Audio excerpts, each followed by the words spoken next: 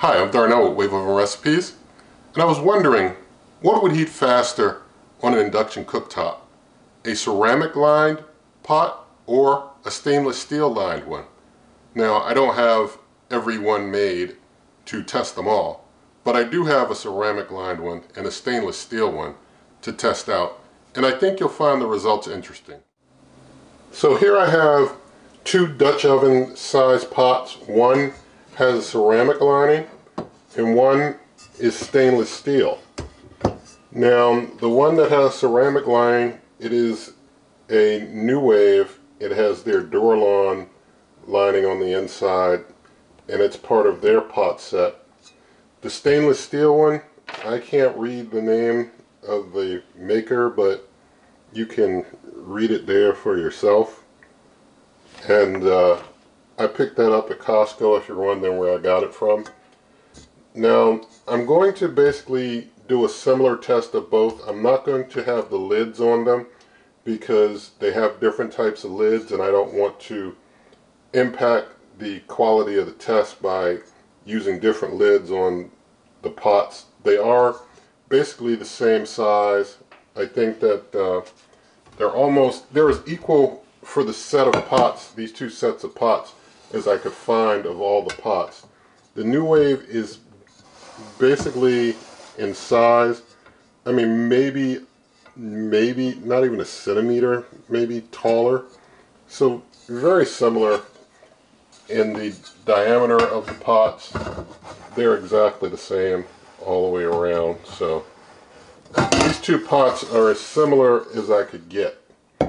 Now what I'm going to do, I'm going to start with the New Wave on here, the ceramic line pot, on the New Wave induction cooktop. I will use the same New Wave induction cooktop for all my testing, and I will give it plenty of time to cool down between tests. But we've got the pot there, and I'm going to take a couple cups of water and pour them in. And I wanted to give you a view directly inside the pot, and here's 2 cups of water, and pouring it in straight off the tap. I think a few drops may have spilled off to the side, but that's okay. I think this will give us a clear enough picture after you see how things perform with the stainless steel versus this. And so I'm going to hit the max sear and start, and we're going to let that run, and I'll let you just watch it till it boils. So the water has started to show some small bubbles, some steam, but it is not at a good roaring boil yet. So I'm going to let it keep going. Alright, so I think we got a good respectable boil going now. So you see the time on the screen for how long it took to get to a really good roaring boil.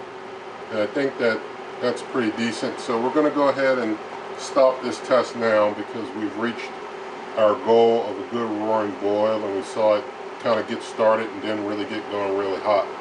So that's pretty good. And what I'm going to do, I'm going to stop it, and I'm going to let things totally cool. When I bring you back, I'll have the stainless steel pot on. We'll do the same test, but it's going to take a good while because I'm going to let this thing totally cool. So things have totally cooled down. Now I have the stainless steel pot on and pouring in 2 cups of water. So there we go, 2 cups of water, and we again hit the max sear and start. Let's see what happens. Now we see just seconds have passed and I'm already seeing water bubbling on the bottom just after seconds. And so we're going to let this keep going. Now we already have bubbles and steam coming up.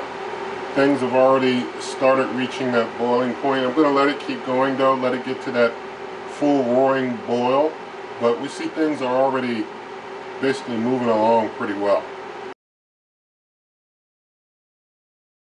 Alright, it seems we've got a pretty solid boil going on now. Things are basically rolling along pretty good. It's getting to a good roar with that boil. So we see how things heated up with the stainless steel, and so that looks pretty good. I'm just going to let this go for another moment But you see it's really roaring pretty good now. It's pretty good roar on the boil. And that's pretty cool. So I think we've reached a really solid boil, but things came along pretty good with the stainless steel, and I'm going to go ahead and stop it right there. So let me know what you thought about the outcome in a comment.